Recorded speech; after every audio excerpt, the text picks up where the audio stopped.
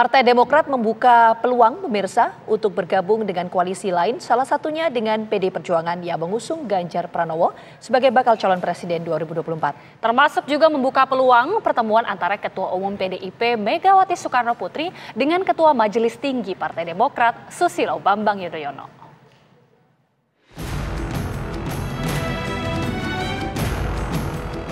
Partai Demokrat yang diketuai Agus Harimurti Yudhoyono (AHY) mulai menjajaki kemungkinan untuk memberi dukungan pada salah satu bakal calon presiden yang ada saat ini, yakni Ganjar Pranowo atau Prabowo Subianto.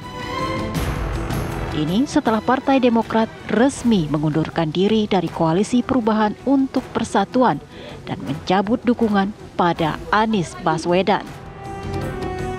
Partai Demokrat berupaya menjalin komunikasi politik dengan PDI Perjuangan, termasuk membuka peluang bertemunya Ketua Umum PDI Perjuangan Megawati Soekarno Putri dengan Ketua Majelis Tinggi Partai Demokrat Susilo Bambang Yudhoyono. Upaya komunikasi ini dilakukan di tengah konsolidasi partai koalisi yang mengusung Ganjar Pranowo sebagai calon presiden. Mereka akan menggelar rapat konsolidasi partai pada 13 September nanti yang mengagendakan pemenangan Ganjar sebagai presiden dalam Pilpres 2024. Tak menutup kemungkinan pertemuan tersebut juga membahas peluang komunikasi politik yang intensif antara Partai Demokrat dengan PDIP. Alhamdulillah, dua-duanya sudah membuka, tinggal bagaimana kemudian mendapatkan tempat ataupun jalan yang lebih pas, baik apakah di tempat Pak Ganjar maupun Pak Prabowo. Itu pertimbangannya dalam lah. Bicara soal keterbukaan berarti mempertimbangkan juga dong historis sentimen hubungan Mega dan SBY. Semuanya punya historis. Menurut saya semuanya punya historis, dan ya historis itu tentu juga menjadi bagian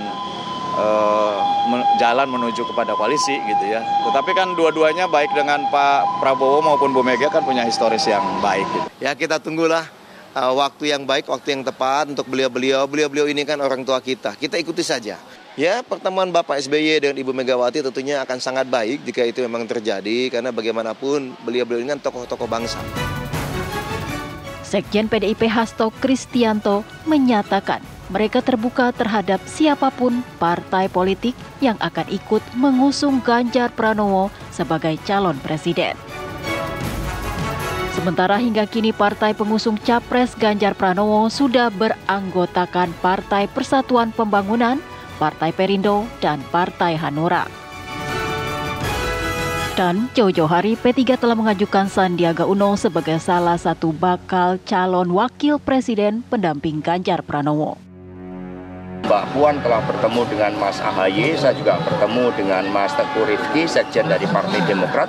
Komunikasi yang intens terus kami lakukan, dan Mbak Puan termasuk Pak Utut, Mas Bambang Pacul, Pak Said Abdullah yang ditugaskan untuk membangun komunikasi politik. Bahkan kami mendengar beberapa partai politik yang mengusung Pak Ganjar itu juga akan mengadakan pertemuan dengan Partai Demokrat. Ini merupakan hal yang bagus, komunikasi politik, membangun kesepahaman. Tetapi kami juga tegaskan, kalau bekerja sama dengan partai politik pengusung Pak Ganjar Pranowo, maka betul-betul harus mengedepankan kepentingan bangsa dan negara, sehingga kerjasama itu akan kokoh. Nurani dari partai teman-teman atau Pak SBY, Mas AHY, Mas Ibas, dan semua dari Partai Demokrat merasa yakin dan nyaman dengan PD Perjuangan gitu ya, dan mendukung Mas Ganjar. Saya pikir kalau memang sudah nyaman, ya mungkin kalau itu langsung ke ruang tengah ya. Kalau mendukung Mas Ganjar, pasti akan diterima dengan baik kan gitu. Sebenarnya bukan hal baru keinginan Partai Demokrat untuk membuka komunikasi politik dengan PDIP. Beberapa waktu lalu, Presiden ke-6 Republik Indonesia Susilo Bambang Yudhoyono menyatakan ia bermimpi satu gerbong dengan Megawati Soekarno Putri, Presiden Joko Widodo, dan Presiden RI ke-8. Tak berhenti di situ, Ketua DPP PDIP Puan Maharani juga sempat bertemu dengan Ketua Umum Partai Demokrat Agus Harimurti Yudhoyono beberapa waktu lalu. Namun pertanyaan menyeruak, adakah upaya Demokrat ini akan berbuah respon positif dari PDIP dan koalisi pengusung Ganjar Pranowo? Ataukah Demokrat justru berlabuh dengan koalisi pendukung Prabowo Subianto? Tim tvOne mengabarkan. Wakil Ketua Umum Gerindra Habibur Rahman menyatakan bahwa koalisi Indonesia Maju yang terdiri dari Gerindra, Golkar, dan juga Partai Amanat Nasional terbuka dan menyambut baik jika Partai Demokrat yang diketuai Agus Harimurti Yudhoyono (AHY) ingin bergabung dan juga menyatakan dukungannya untuk Prabowo Subianto. Komunikasi politik antara Partai Gerindra dan Partai Demokrat terus berjalan ya, bahkan jauh sebelum peristiwa misalnya pencalonan Anies dan Gus Muhaimin. Pak Prabowo juga sudah ketemu Pak SBY di Pacitan beberapa minggu yang lalu, dan sampai saat ini hampir setiap hari kami terus berkomunikasi dengan petinggi-petinggi pada Partai Demokrat. Intinya kami terbuka, kami warm welcome untuk Partai Demokrat apabila ingin bergabung bersama-sama mendukung Pak Prabowo. Kita tahu Pak SBY dan Pak Prabowo adalah dua sahabat, begitu juga Mas AHY ya, yang pemikirannya menurut kami sama, ingin yang terbaik untuk bangsa dan negara.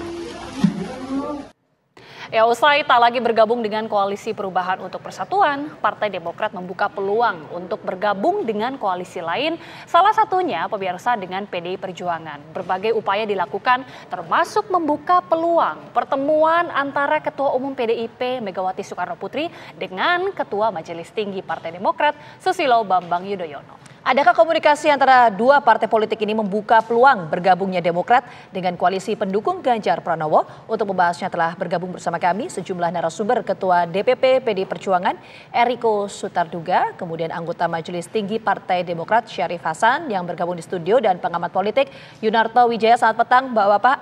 Selamat petang. Selamat sore. Assalamualaikum. Waalaikumsalam warahmatullahi wabarakatuh. Gimana Ya. kabar Pak Yunarto? Yap. Pak Syarif Hasan. Kabar baik Pak Syarif. Sehat selalu. Oke.